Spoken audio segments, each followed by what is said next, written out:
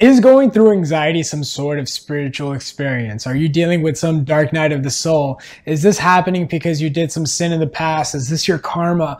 What's going on? Why are you experiencing this? What are the spiritual implications of this? Is this even a spiritual issue? This may be a question that you have on your anxiety recovery journey. In fact, if you're focusing on anxiety recovery, you might be noticing that, there's a lot of spiritual gurus talking about anxiety, and you're starting to think, wait, is this not a medical issue? Is this some sort of spiritual thing that I'm going through? Well, in this video, I'm going to really break down anxiety and how it relates to spirituality, if it does at all. It's something that I've avoided talking about for a while, actually. I'd never wanted to make a video on this, actually, because I felt that this was going to be a little bit more of an advanced topic.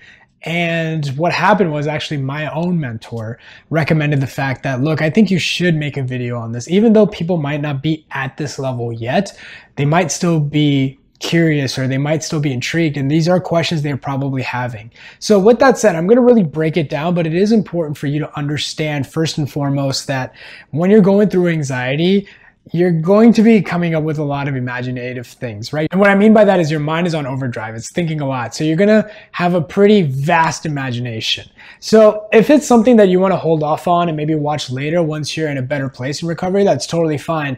But if you're really curious about it, I'm really going to break it down. How does anxiety, does it even relate to spirituality? Do I need to be spiritual? Is spirituality even involved at all? Well, here's my take.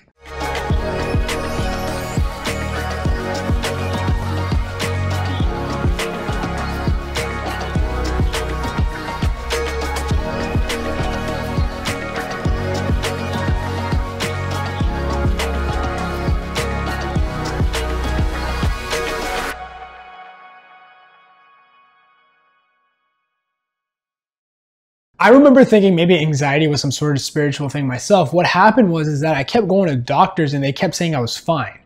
Every time I went to a doctor, every time I went to, some sort of specialist, they were always like, no, everything's fine. And to me, it felt like there was like this nuclear bomb that went off and nobody else could see it but me. I'm like, no, I'm really struggling. And I'd never been in a situation where I'd gone to the doctor in terrible agony and they were like, there's nothing wrong.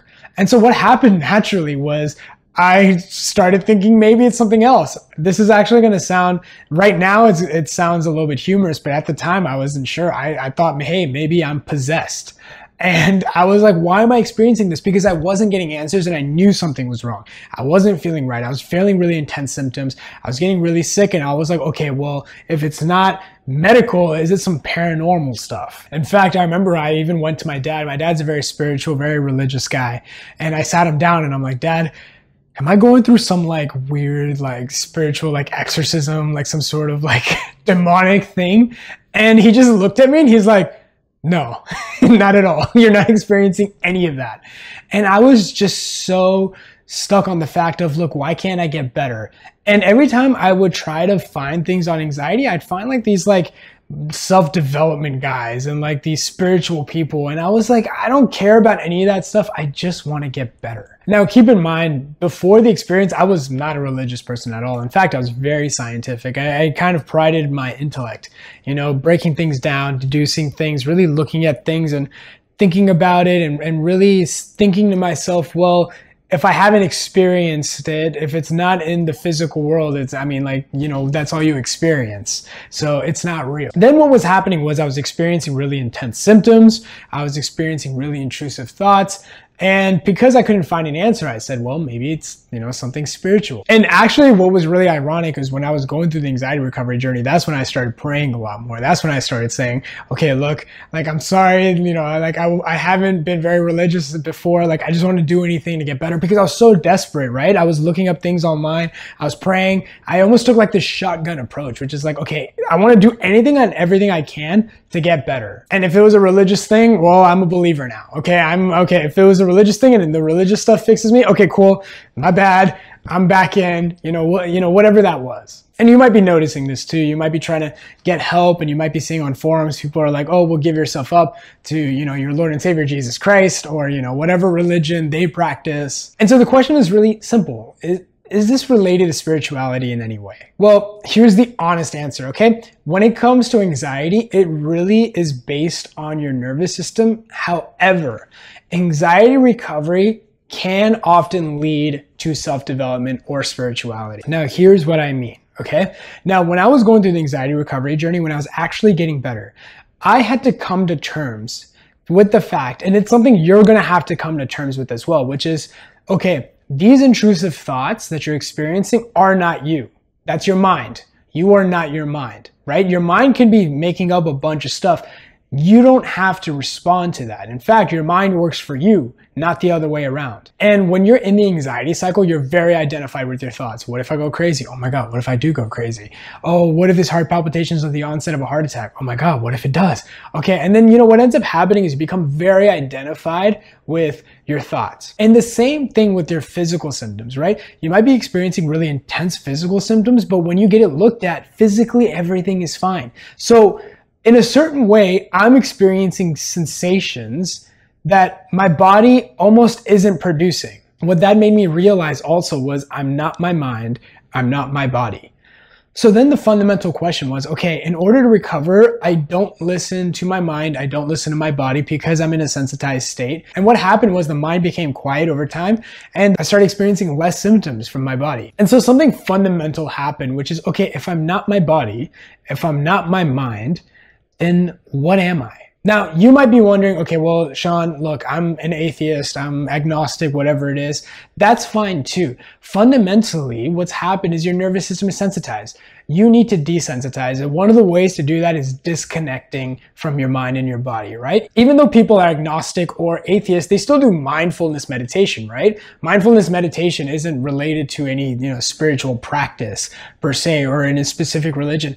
People that are atheists or self-defined atheists also do mindfulness meditation. And when I mean mindfulness meditation, what I'm referring to is just being aware, right? Just like noticing every thought, not reacting to it, noticing your body sensations, not reacting to it, very similar to how to respond to your symptoms, right? There doesn't need to be a religious component behind it. And in that case, even if you are that, recovery is still totally possible. What happens though is that a lot of people will either get to recovery and then just go back to living, or what people will do is they'll, like me, where they will realize they're not their mind, they're not their body. So then they're going to be like, well, what am I? And if you want to experience, okay, well then what am I truly? Then that leads to self-development or spirituality. But at this point, it becomes outside the realm of anxiety. Does that make sense? This is something that's outside the realm. You don't need to figure this out on your journey or even before your journey. But what happens is with anxiety recovery, what I found with a lot of people that I've helped a couple of years ago, they're still on this self-development journey. They're still in this uncovering who they really are. It's almost like the anxiety recovery journey ends, but then another journey begins at the same time. A great book that actually really helps is, I don't recommend this book unless people are a little bit more advanced. I recommend this to people in the mentorship once they've been in the mentorship for a few months and they're doing really well. And now they're in the process of, I can tell they're wanting to know more. What I do is I actually recommend this book. It's called The Untethered Soul. It's by a guy named Michael Singer.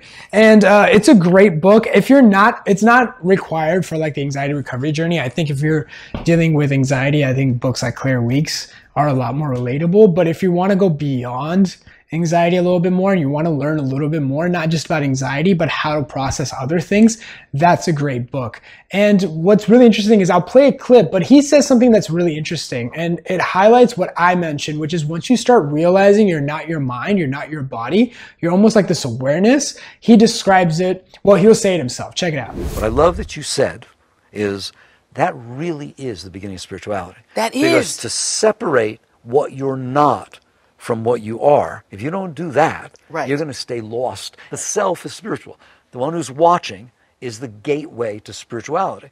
So if you continue to just get involved in the mind, in the thoughts of the mind, this true spiritual path doesn't take place.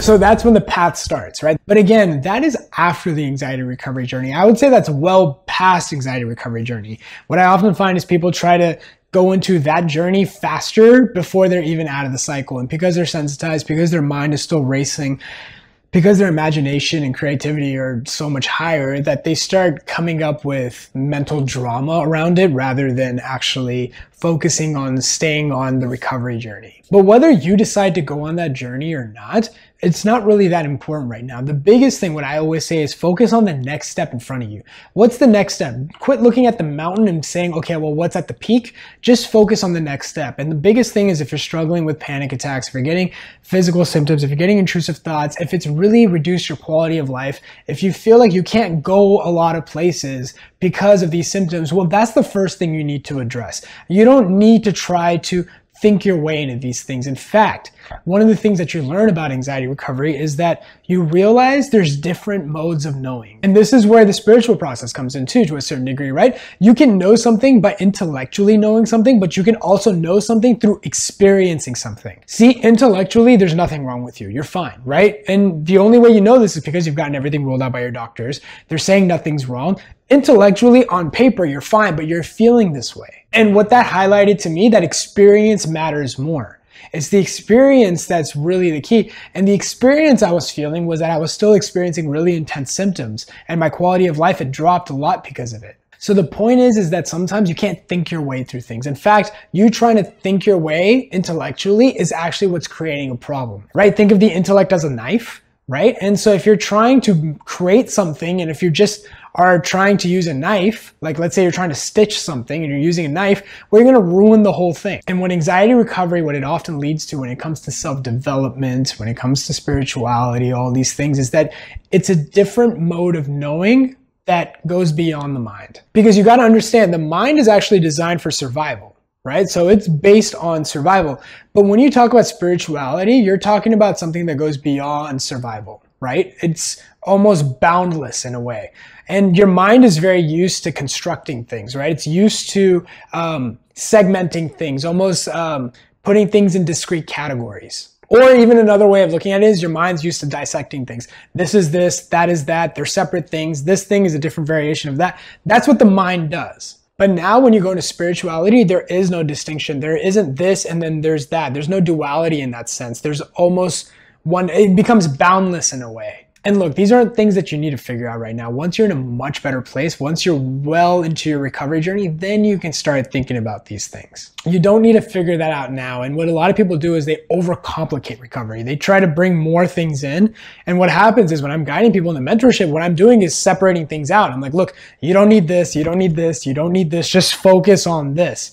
And what a lot of people, they have this impulse or this compulsion of trying to bring things in. Oh, well, what happened from when I was a child and this happened?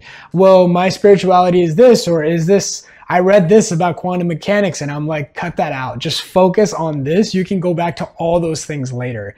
And what a lot of people do is they end up complicating recovery. So make sure to keep it simple. And you know, these things about self-development, about spirituality, you'll naturally become intrigued by it as you're getting better and as you're living and as you're thriving. But right now you're in a survival state, and thinking about higher level things like this is not appropriate for a survival state. You need to turn off this fight or flight response. You need to go back to living and rest and digest and looking at these things from a calm, relaxed perspective, not in a sensitized, you know, I feel like my symptoms are doing this and feel like I'm sick and thinking about this stuff right now. So I hope this video helped. Again, this wasn't something I really wanted to talk about. I'm not even sure if I'm going to release this video. So if you see this video, it's because I decided to release it for some reason. My biggest focus is really, I'm a big believer of right information, right time.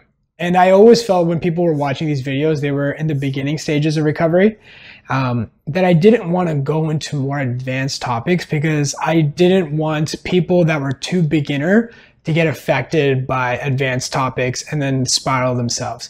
But I know it's a question a lot of people have, and I've been kind of quiet about it because I just didn't want to share, because I didn't want to create more problems, right?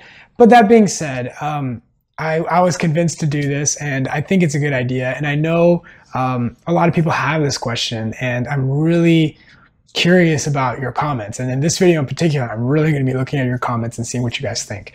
And so let me know. I hope you enjoyed this video, and check out the resources down below, the free book, the Facebook group, if you want to apply for mentorship, you can follow me on Instagram, DM me there. So all those things. All right. Well, I'll see you later and take care.